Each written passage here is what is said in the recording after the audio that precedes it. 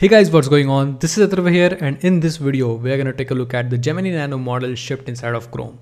So Google started shipping a new AI model called as Gemini Nano inside of Chrome releases in the dev versions, and the reason behind it, it's very clever. So many websites nowadays use AI features. What they require is they pass the data to the server processes it, they use certain kind of API keys which are paid, and they get back the data. For example, if you want to summarize an article, if a publisher is already summarizing the article for you, it might go to the server, it might get processed, and it might get back to you as the summary of the article.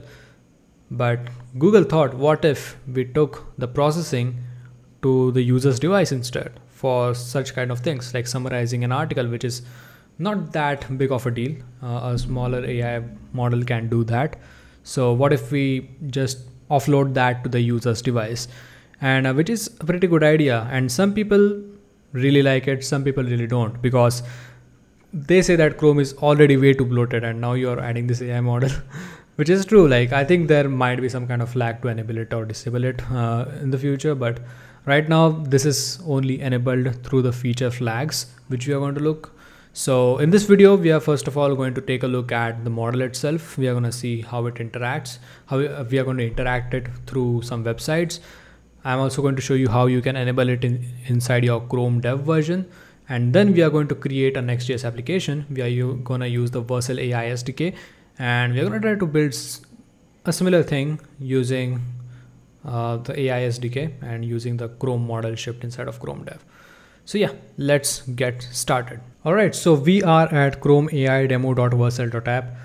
I found it on Twitter. I cannot find the link anymore to the Twitter post. So like, you can find this on Google as well. It's also indexed on Google, but you can type your message here, and it's like using the Chrome AI. So I can just type on hi, and I can just send the message and it will reply.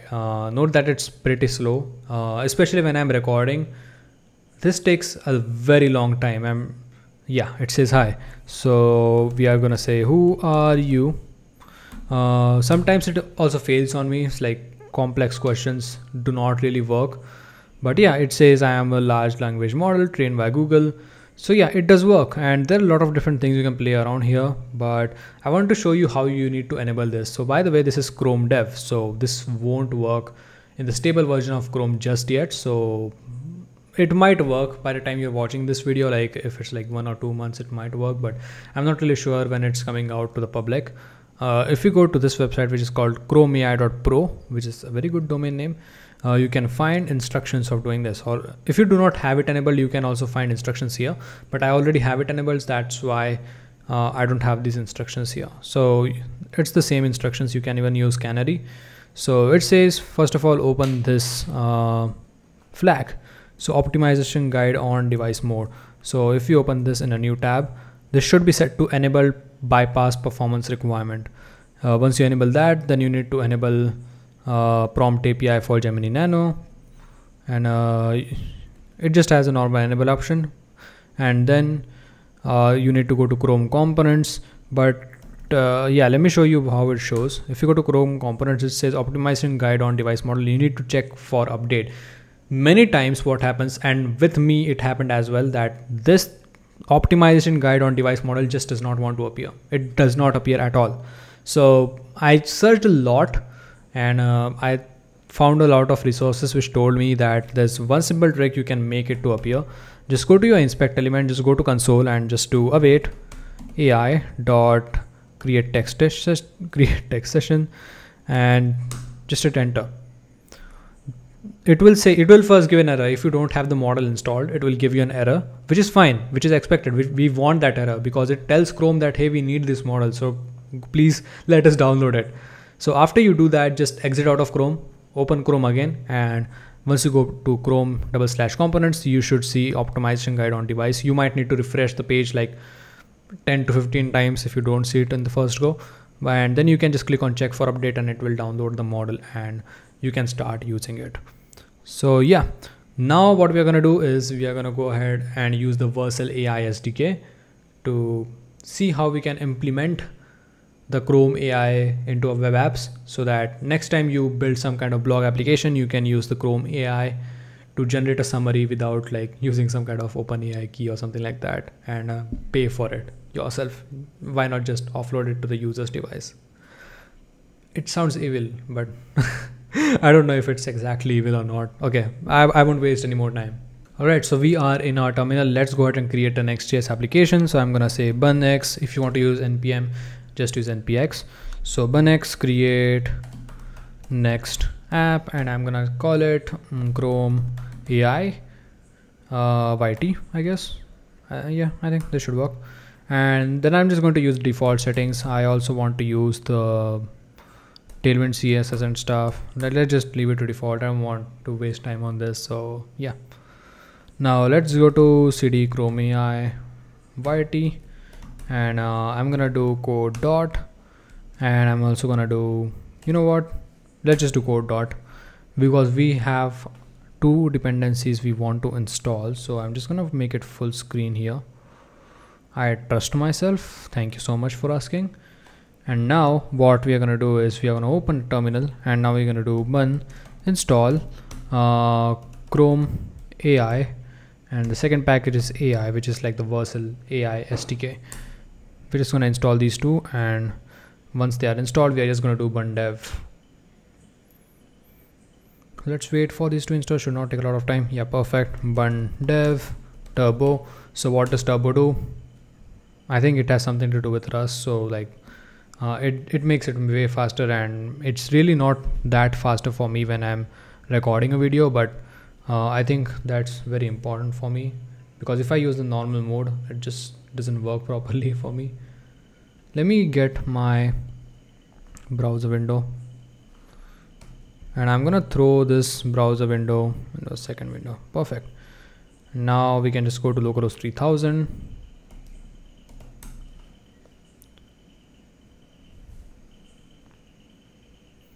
Yeah, that's it, slow. Yeah, perfect.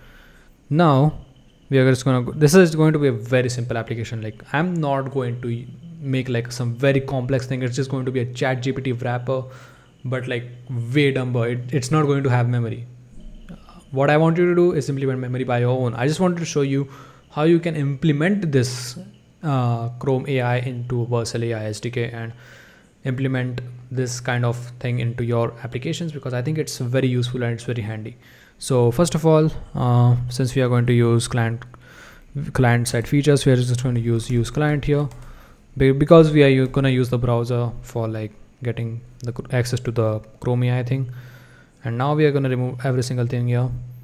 Again, we are not focusing on the styling at all.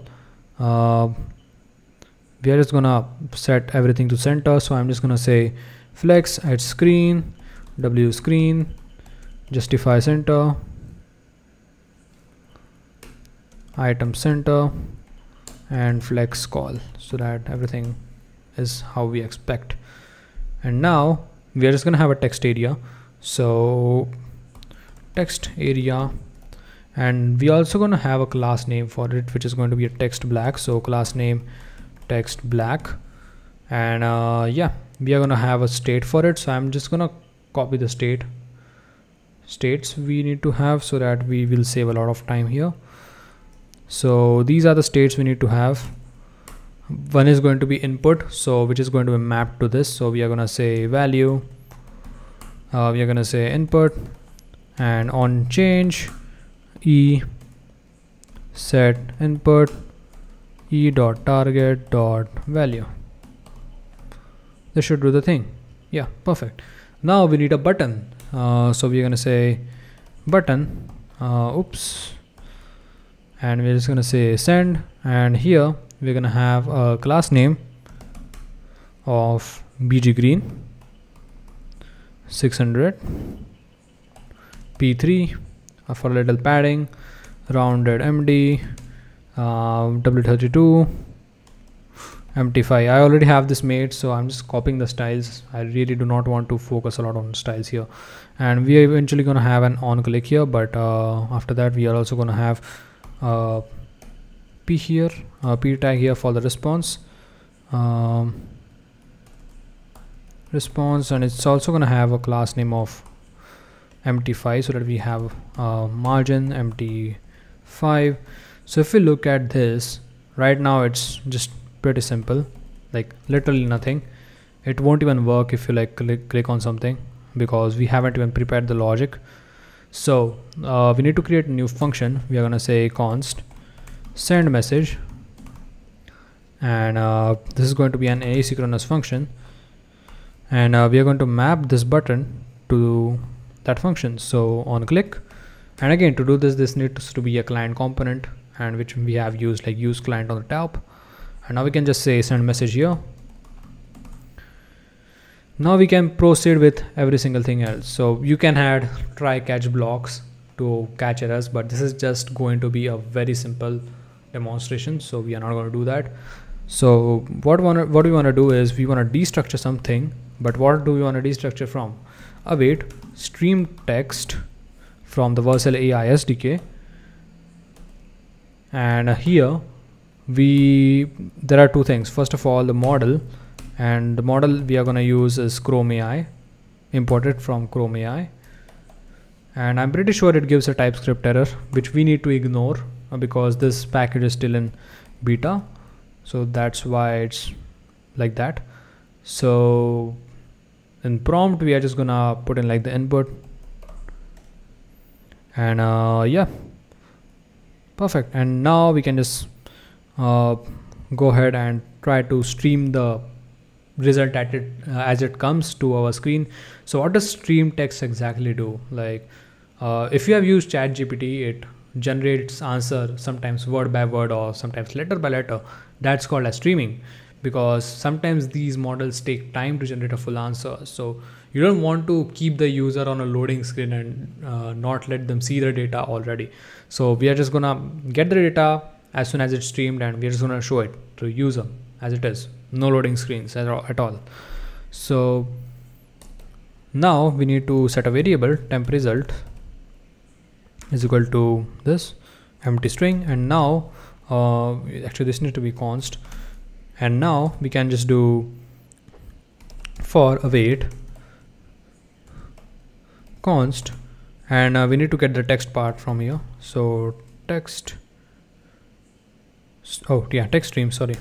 So text part from of text stream,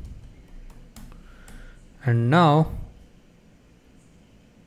oh yeah, I think it's just doing its thing, but no, this is not what we want to do. We are gonna say temp result here, but then we also need to increment this. So temp result plus equal to text part. So oh, this shouldn't be let, I'm sorry.